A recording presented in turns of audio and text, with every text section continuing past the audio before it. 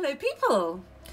My name is Ginnymetheral and I am a 4th generation witch, although I might be a 5th, 6th, 7th, 8th, 20th generation witch, but nobody in my family can remember beyond my great-grandmother. I practice traditional witchcraft, or the old ways as they are known, and this is taught to people by my mother, my family, my friends, my coven, who are very good. They're very good.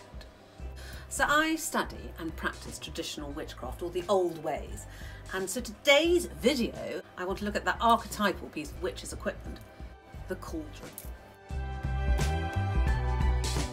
Now the reason why I want to do this video is because I've just ordered a cauldron online which turned up this morning. Now I haven't unpacked it yet, so I thought we'd do a little bit of unboxing, have a look at what we're going to do with the cauldron, maybe do a spell, give you a little history behind it and tell you what you would do with your cauldron. Maybe give you some ideas, and we'll discuss the purpose of a cauldron as part of a witch's tools and craft.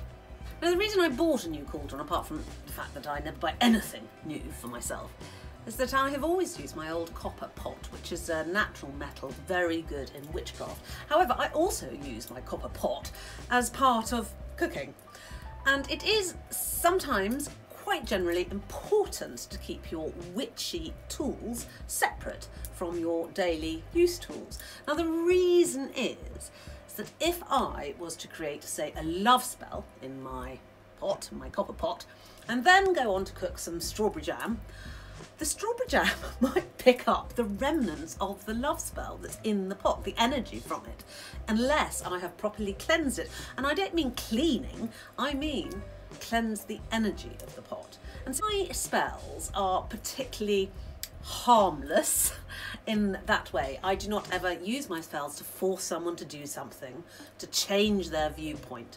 I help people come to understand where they want to be and how to get there without forcing other people to change to their tune. So my spells are very unharmful. However, that is my path, and your witchcraft and your path might be slightly different. You might be a bit more forceful in your witchcraft, and therefore it's really important that you separate your witch's craft tools from your daily use tools, and don't mix the two. So just before we get to the unboxing, I wanted to tell you about how I chose this vessel. I didn't want the traditional cauldron with the tripod legs. I needed it to sit on a portable gas fire or a portable stove so that I can, cook things.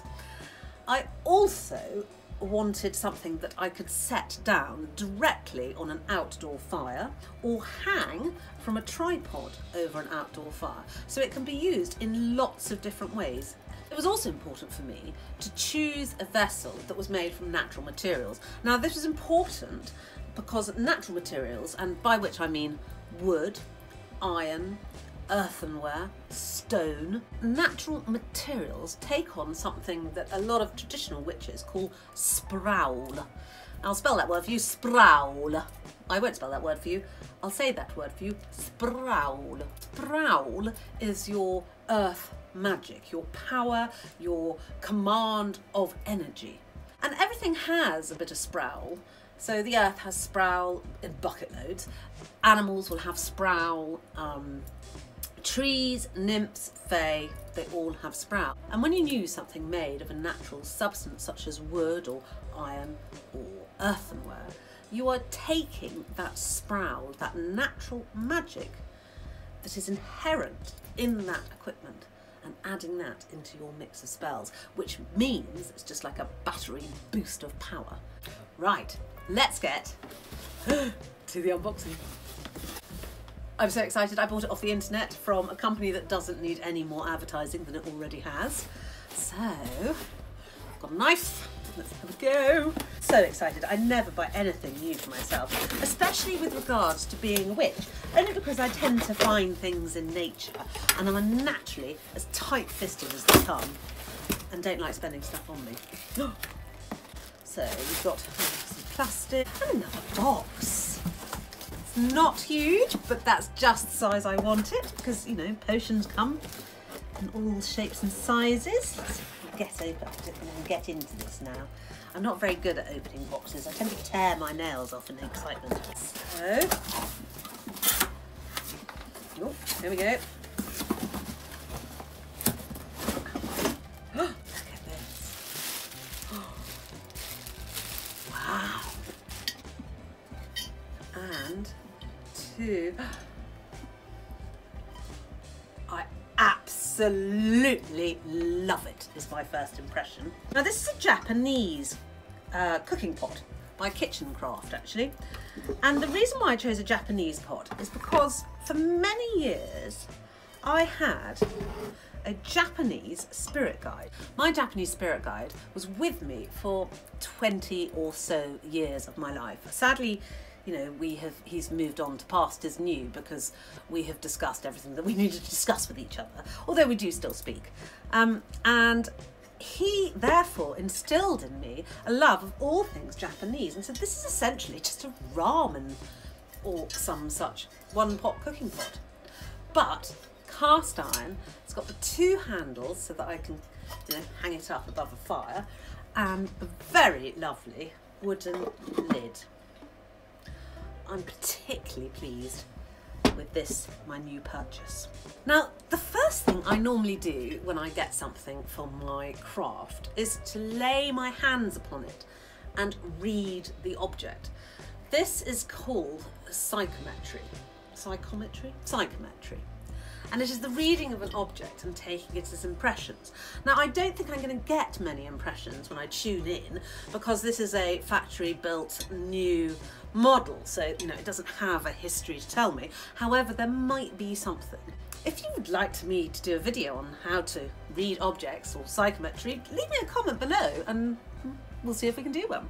So let me have a quick go and see what I get. There is some female association with it, which I think is the worker who took it out and checked it, as that's the impression that I'm receiving, and put it in its box. So this cauldron doesn't have any background embedded into it, and that is something that I expected to happen. However, I do want to make sure that it hasn't picked up any of the negative energies, any of the person's hands that it has passed through. Therefore, I'm going to do a quick cleansing. Now, to cleanse an object such as this is really depends on the object. Now, the way I would cleanse my cauldron is to use my pendulum, and this pendulum here is the one that I would ask. I use the pendulum to find out exactly how my cauldron required cleansing, and the answer is as follows. The first thing that was required was to wash my new pot in plain water and dry it carefully.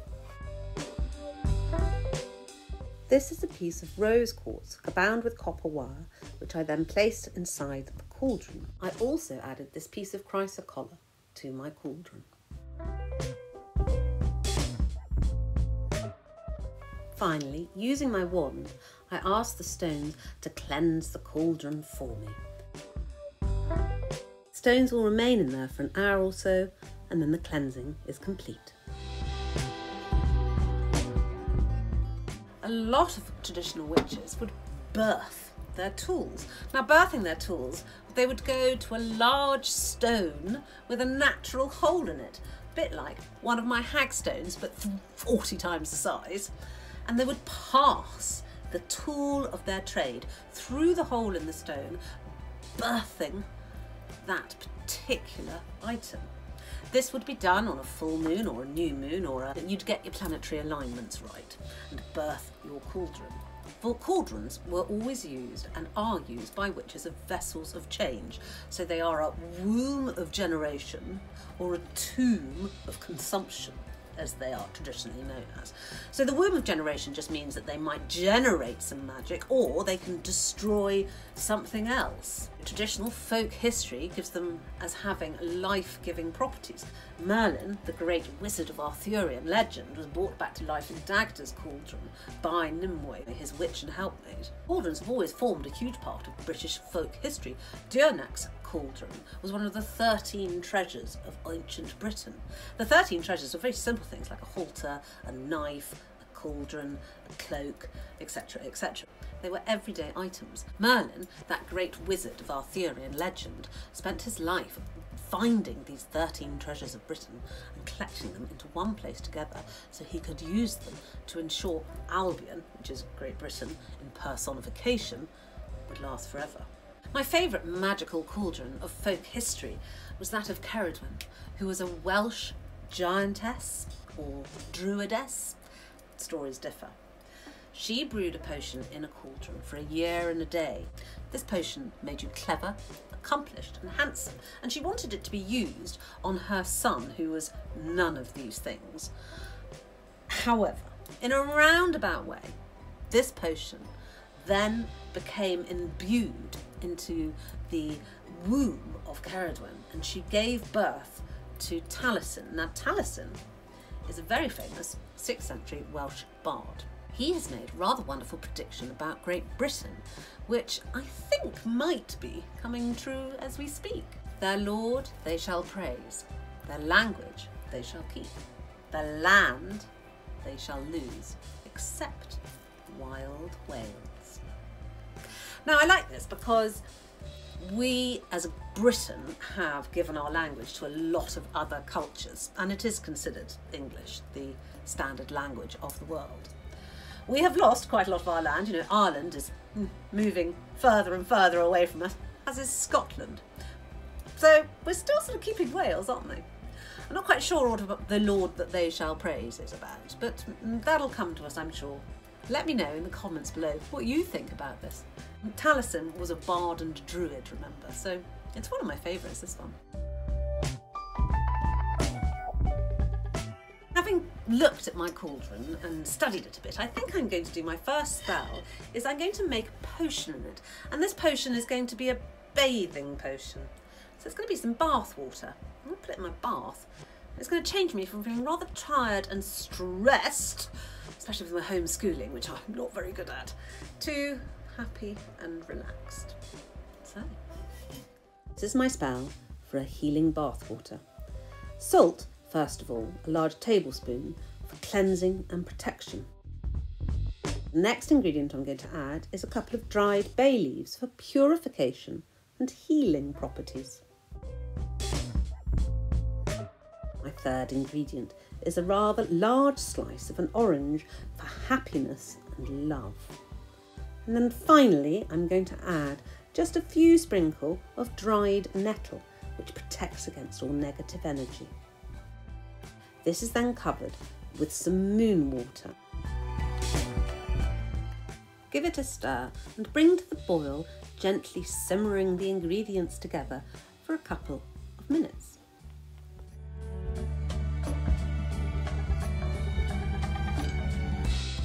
Place on the lid and let it cool slightly, and then you can pour it into a bowl. This is now ready to add to your bath.